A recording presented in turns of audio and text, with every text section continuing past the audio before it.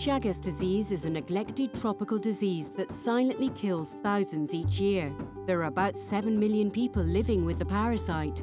The disease can lead to enlarged ventricles in the heart, eventually resulting in heart failure. Pasa aims to break the cycle of negligence caused by the fact that Chagas disease can lie dormant for decades. The objective is to promote access to diagnosis and treatment, to stimulate innovation and encourage global efforts to develop new tools to fight the disease.